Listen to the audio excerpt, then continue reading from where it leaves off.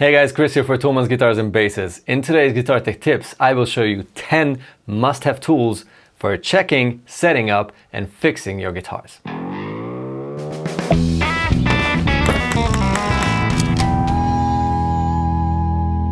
There are some important tools you'll need all the time, and most of them will be useful for more than just one thing. In case you enjoy Guitar Tech Tips, make sure to subscribe to the channel and hit the notification bell.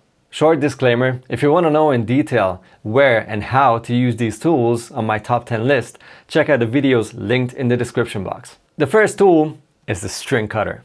It doesn't really matter what kind of bass or guitar you have, it's a necessity, especially on guitars with Fender style vintage machine heads or float rose bridges. Oh, and this is not only ugly, it's dangerous too.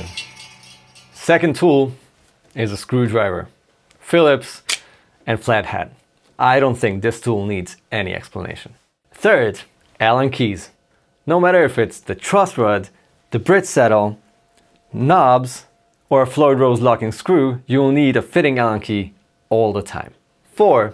Soldering iron. As soon as you start fixing the electronics of your guitar or swap a pot or a pickup, you'll have to heat up the iron. Number 5. Tweezers. I could simply not live without these, especially when soldering. I've burnt my skin way too many times with hot wires and pots and whatever, so it's a must. Also, you don't have enough space for your fingers in the electronic cavity. 6. Wrenches in different sizes. Loose machine heads, pots, and jacks. It will happen sooner or later, so be prepared. Number 7. Multimeter for connection and battery checks. It's a mighty tool to find out where the problem is in the electronics. Number 8. Nut files. Obviously for the nut, but also for sharp edges on the bridge saddle, on machine heads, and anywhere else. 9. Fretboard oil. Unfinished wood needs some protection and cleaning every few months.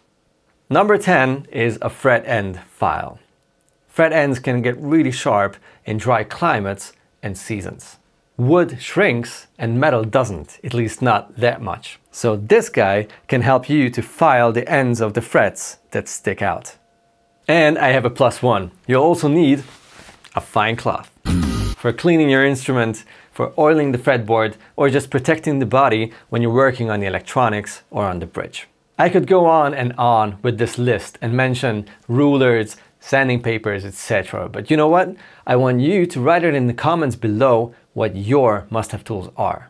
Even though I didn't fix anything in this episode, I just really want to play my guitar, so it's time for a test ride, I guess.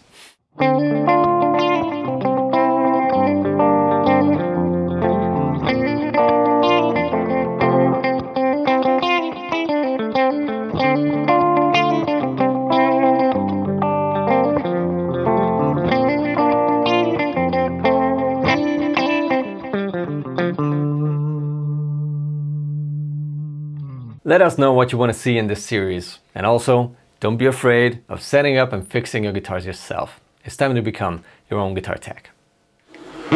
Yeah, come on in, man.